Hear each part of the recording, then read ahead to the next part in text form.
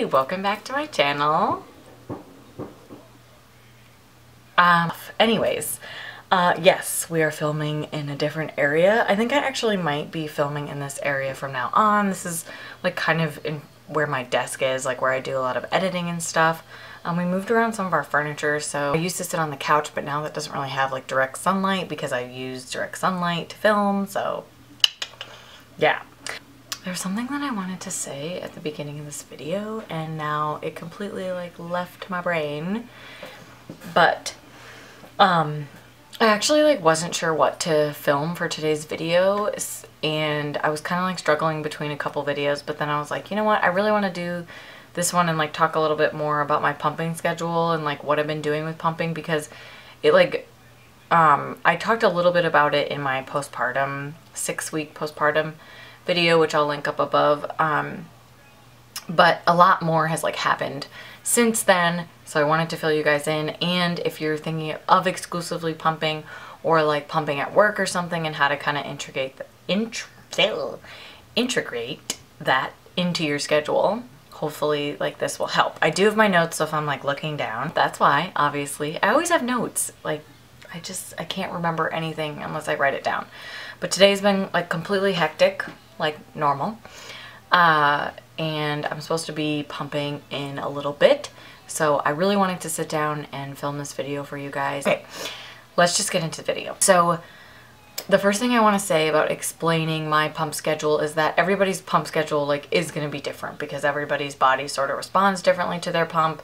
And if you're, you know, if you're also pumping and nursing, like it's going to be a little different. If you're pumping and working, and I don't know, it's all going to be different. This is like a rough version of what I do, because it's not going to be perfect every day. You do sort of have to like accept that you can't just like do everything all the time at the same exact time. Even though like they say for an exclusive pumper, like you should be pumping like at exactly the same time of day. That's like really unrealistic, because you can't always do that. And your baby, if you were exclusively nursing, isn't going to be nursing at the exact same time each day. So yeah.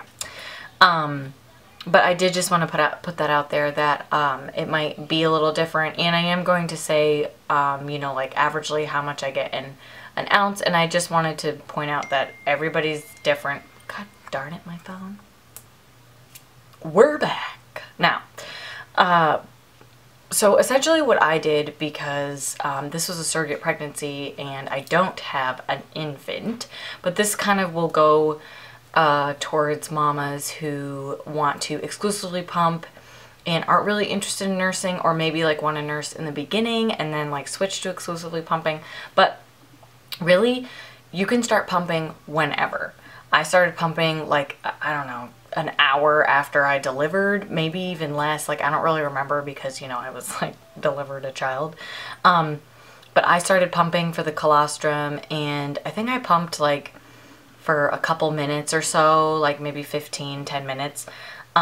Because in the beginning you're not going to get much, and you're not going to get much for like a couple days, and that's fine, because baby's belly is literally like the size of your pinky nail. So you know, if they just get like this much, like that's enough for them. And it's the colostrum's like highly concentrated as well, so you know, don't feel like, oh my god, I need to make like 5 ounces like the second day. Like your milk, you know, it can take a little while to come in. I know with this pregnancy I felt like it took a lot longer to come in than it did with my boys, but you know, it's different each time, and it's different for everybody too. Like sometimes it'll come in the next day or a few hours, sometimes it can come in 5 days, and both are normal. So after I pumped that first time, I started pumping every 3 hours. Some people say every 2 to 3 hours. I feel like 2 hours is just a little bit like ridiculous. I mean, a baby would probably nurse every 2 hours, and I feel like that's a little bit easier to deal with, because you can just stick them on, where like the pump stuff, you have to set everything up, clean it, do all that. 2 hours, I feel like that could kind of, you know, screw with your mental health. So I did every 3 hours and every 4 hours at night. Mind you, I also, you know, didn't have a baby, so like that was kind of helpful, but I feel like you can go with the kind of rule of when the baby sleeps, you can pump. You know, if the baby doesn't wake up, you know, you can also pump then. It's really like up to you, but I just did every 3 hours during the day and then 4 hours at night. And I did that till I was about like 6 weeks postpartum, and then I dropped that middle of the night pump. So my middle of the night pump was at 1 a.m. So I dropped that, and now I'm only waking up at 4 a.m. for like my middle of the night pump, because I'm only 2 months postpartum now. I still need to like keep up my supply and kind of act like I have a newborn. I am pumping 6 to 7 times a day. I try to make it to 7. Before the 6-week mark, I was pumping 8 times a day, and you know, since then dropped that middle of the night pump. But for 8 times a day, it's nice if you pumped at 4 a.m., 7 a.m., 10 a.m. Oh, sorry, I can't even like read my own writing. 1 p.m., 3 p.m., 4 p.m., 6, and to 8 to 10 p.m. So I'll like have links down below too of like charts and stuff that you guys can look at. There's some really good like Instagram pages. I'll also link those so you guys can kind of get like a better idea. But that was just kind of my schedule. So now I also have this really great app, which if you're thinking of pumping at all, I would definitely get this app. It's called Pump Log, and you can set it where it'll alert you to pump every 3 hours, 4 hours, 2 hours, whatever. And it's super easy to use, and you can track everything. You can track your freezer stash, fridge stash. It also like gives you a week, like your status, so how many ounces you've made in a week, in a day, whatever. Like it's really nice to kind of like visually see that. So that's what I do. I'm pumping 7 times a day, every 3 hours, and my middle of the night pump is considered 4 a.m. I also try to pump for at least 25 minutes to 30 minutes. Now that may seem like a lot. If you're exclusively nursing as well, or like nursing as well, you probably don't need to pump that much, since your baby's also nursing, and nursing will draw out the milk a lot better than any pump will. So you will like get a full drain when your baby nurses. But when you pump, you still like don't actually take out every single drop of milk, because you're using like a machine to take out the milk. So you might have to even pump longer, like between 30 to 45 minutes. It really depends. Like in the morning, so at that 4 a.m. pump, I sometimes pump for 35 to 40 minutes just because I'm still, you know, letting down and milk is still coming out. And you definitely want to drain yourself as much as possible, because if you don't, that's when you'll get the clogs. You don't want to become too engorged too often, because that's when you can also get clogs. You don't want anything to be really tight here.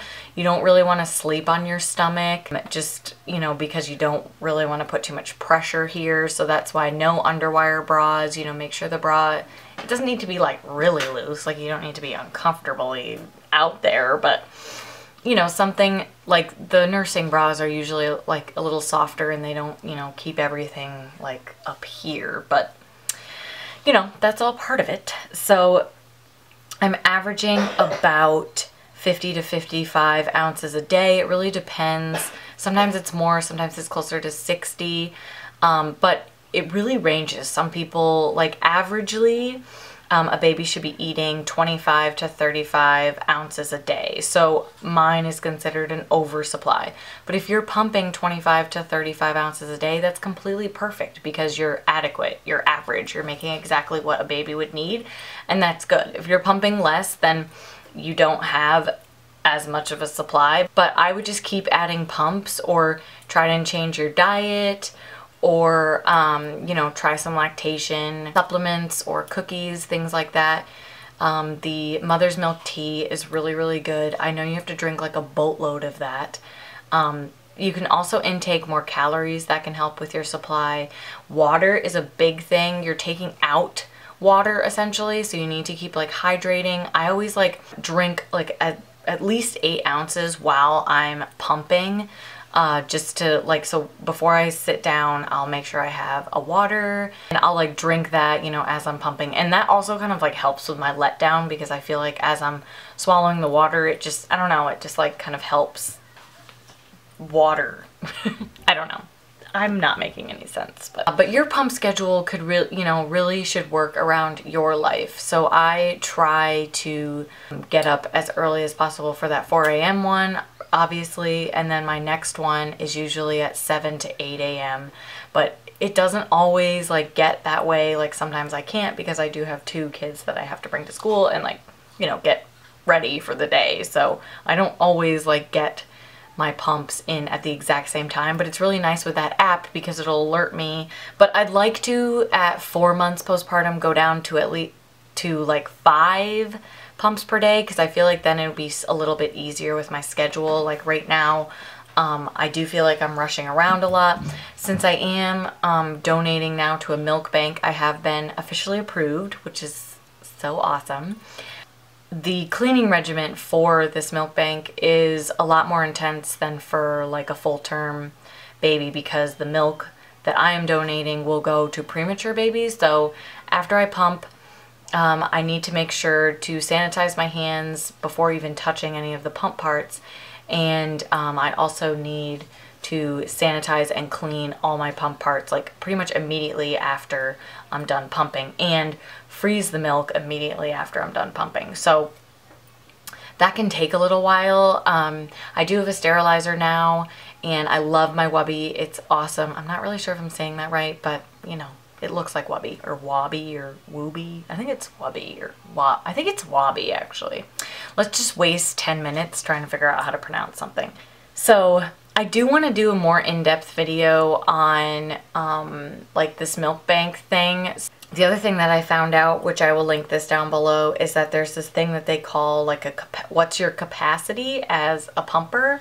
So I'll link it, the little chart, but what it essentially is how much milk you can carry in your breasts if you skip a pump. So sometimes what will happen is you'll skip a pump and then you go and pump and you get like 2 or 3 extra ounces and you're just like, oh my God, you know, that's great.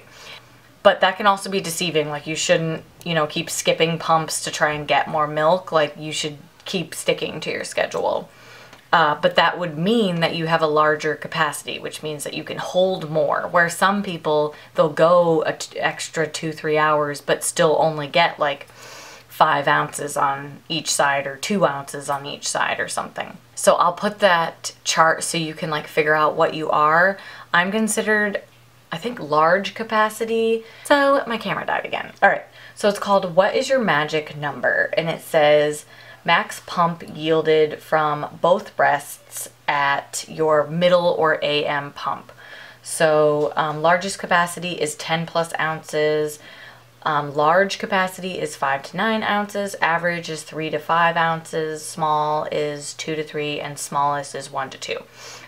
To increase your milk supply, if you have an average capacity, you need to pump 8 to 10 times a day. So I really like this chart. Like it really helped me kind of like understand like what my body needed in order to keep up my supply. So I'm considered largest capacity. So that's 10+ ounces with both sides combined in either your middle of the night or AM pump. So to increase my milk supply, I need to go to 4 to 5 times a day. So I'm actually at more than that, which is good because I'm still in kind of like the newborn stage of pumping, if that makes sense. To maintain my milk supply, I would go to 3 to 4 times a day. To decrease it, I would go to 2. So let's just do the average one. So averagely, to increase your milk supply, if you made 3 to 5 ounces in your middle of the night pump, you would need to pump 8 to 10 times a day. To maintain it, you would need to pump 6 times a day. And to decrease it, you would have to pump 4 to 5 times a day. So I'll like link that chart below. It was super informative and helpful for me, and I hope it would be helpful for you guys. But you know, you will have to make time for these pumps. If you're at work, I highly suggest using the fridge method, or they also call it the pitcher method. So that's where you pump into your bottles, and then you put that milk into a pitcher into the fridge, and you combined all your milk essentially, and you leave that in the fridge your whole day. And then when you come home, then you can bag all that milk evenly and put those bags in the freezer or do whatever you want. That way then you don't have to like bring a ton of bottles with you. Like you only need to bring your 2 bottles. You can rinse them, or not even rinse them. You can just put them in a pumperoo or a wet bag, stick that in the fridge with the pitcher, and then when you need to pump again at work, everything's there. I would highly suggest not putting your flanges in the fridge because they can be really cold, and if you put like really cold stuff on your breasts when you're trying to pump, you probably won't get like the best of letdowns. So those you might want to like wash a little or just rinse. You can put them out to dry like on a paper towel or something, and then come back and pump again at your next time at work.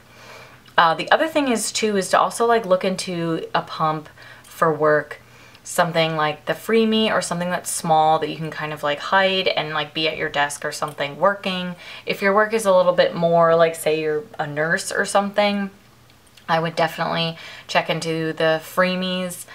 Those you can like legit walk around in. I still want to try those. I haven't really had time yet because I'm still like pumping so often. So definitely bear with me because I am going to be trying a lot more pumps. I just like haven't quite had the time, and since I am still like trying to maintain my supply. But the Motif was super, super good, and the Sonata was good too. Just like the parts were a little bit like wonky, but I do really like the Sonata. And my Baby Buddha I've been using a ton. Like that's my go-to pump right now is the Baby Buddha. So I love my Baby Buddha.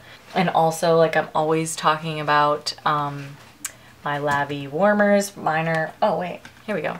Mine are actually charging right now, but yep, I always talk about these, and I'll leave the coupon code here, excuse me, on the screen for you guys to save 10% if you want to support me and the company.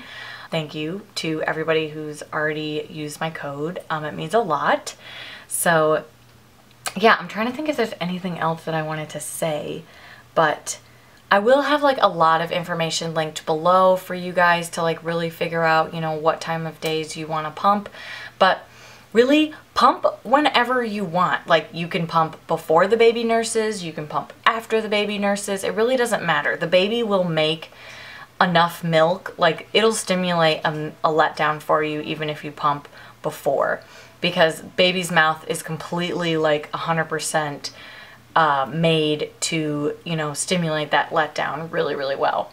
And if you want to keep your supply up, just pump more. It's a give and take. So the more you pump, the more you nurse, the more you're gonna make essentially. I wouldn't make, you know, like you don't need to make 100 ounces a day. Like you don't, you really don't. Like the people who make 100 ounces a day, they have troubles because like they get clogs a lot, they have like a massive surplus of milk. Like I just ran into that where I had to like give away some milk, but it was also really good because I was helping babies in need, and that's really what matters. But you don't need to make that like 1,000 ounces that people see on Facebook or like Instagram or even YouTube. Like you don't need to make that much. You literally just need to make as much as your baby needs. And hopefully that what you pump and what you nurse is enough for your baby. And if it's not, that's totally fine. Like formula is completely fine. I'm all for formula. I'm all for nursing. I think you should try both, you know, like I've done nursing, pumping, and formula. I've done them all. Like because I don't have a baby right now because I was a surrogate, you know, I'm not using formula. But with my boys, like I used formula. I started introducing it at like 5 or 6 months, and it was just like their nighttime feed. Like their nighttime bottle was just a formula, and I liked it. It helped me. I like wasn't exclusively pumping. I was pumping in the mornings. Also, side note, if you want like more milk, pump in the morning. You have like your hormones are higher in the morning and at night, so you're gonna like get more milk. So if you're kind of like a 1 or 2, okay, my card was full, so I'm not really sure where it ended, but I feel like I'm just rambling, and I don't want to just ramble for you guys because that's not fun. But I hope that you guys enjoyed this video. We just wanted to kind of like give an update on the pump. Well, I don't even know if I updated about the milk. Anyways, let me just quickly put that in here. So the surrogate mother is no longer taking the milk for the surrogate baby. She doesn't want it anymore, which is fine. And I am now going to be giving it all to this milk bank. I'm like just trying to get rid of the milk that I was saving for them. So I'm giving that just to like my local community. And then once that's kind of gone, then I'll have more room for the milk bank milk. But yeah, that's my goal now, is just to donate to this milk bank. That's kind of like my job. I am contracted with them. And this milk bank is specifically for surrogates, which is awesome. Anyways, I need to go pump because I can feel that that needs to happen. So I hope you guys enjoyed today's video, and if you liked this video, please give it a thumbs up and subscribe if you haven't already, because we are literally almost to 100 and that giveaway is coming soon, so look out for that. And I will see you guys in my next.